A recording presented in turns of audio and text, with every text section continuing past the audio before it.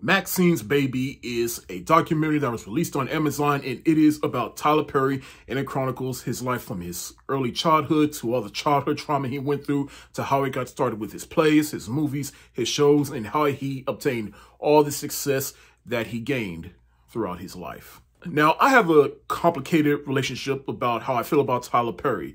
I think he is a great businessman. He's one of the most humble people out in Hollywood right now.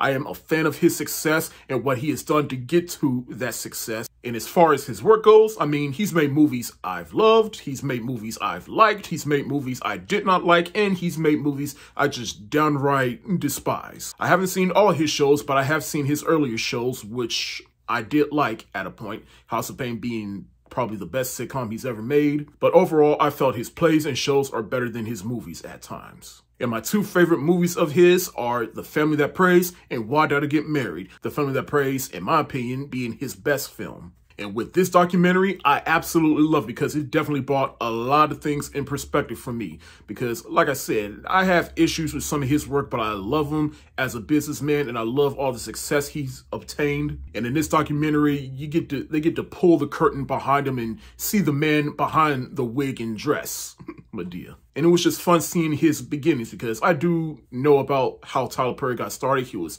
homeless, living out in his car. Then his first play was a bomb, but then more people started showing out for it. And then he started doing more plays, and then he got movie deals and TV deals and all that. I was very much aware with it. But before that was all the pain that he had to go through. He went through a lot of childhood trauma, particularly with his dad. He has an estranged relationship with his dad. And even him today, he tries to be the best man, the best husband, the best father he can be for the sake of his son. He does not want to repeat the mistakes of his father. In fact, he was Emmett Perry Jr., but now he changed his name to Tyler because he didn't want any relation to his father, who is a senior. But some other things that were put into perspective for me is, hey, like I said, no matter how you feel about his work, he was able to tap into an audience that was underheard at the time. In fact, there's this quote by Tyler Perry that he said years ago that I thought summed it up perfectly, is that he said, Hollywood is finally realizing that people who go to church like to go to the movies.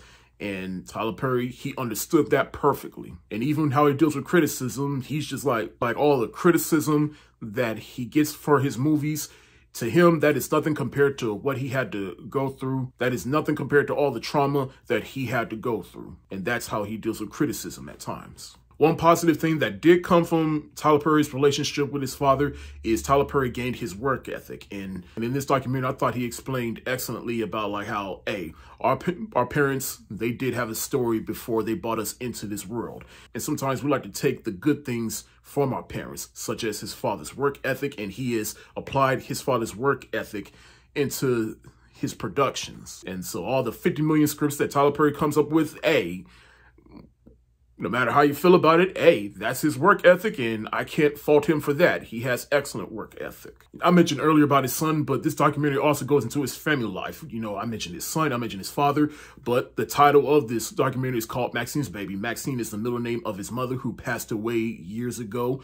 And it talks about how his mother was probably his biggest supporter. And even though at times she wasn't as supportive, she was appreciative towards the tail end of her life and saw her son's vision. One moment during this documentary that almost moved me to tears was the opening of Tyler Perry's first studio, and he dedicated a soundstage to Sidney Poitier. And when Sidney Poitier, he pulled down the curtain and it saw Sidney Poitier's soundstage, he came down and hugged Oprah Winfrey, and Oprah asked him, "What are you thinking right now?" And Sidney Poitier said straight up, "I was the only Negro at MGM Studios. And now, decades later, here I am. I got my own sound stage in front of all these beautiful, excellent Black people." And he had Tyler Perry to thank for that. But then Tyler Perry shows that same respect back to Sidney Poitier. And I just saw that. I was just, God bless them both. Rest in peace, Sidney. If you're a fan of Tyler Perry, I highly recommend you watch it. It is great. Like I said, it puts a lot of things into perspective. It's definitely a heartwarming documentary about perseverance. I'm going to give Maxine's Baby the hands up emoji because it is a masterpiece.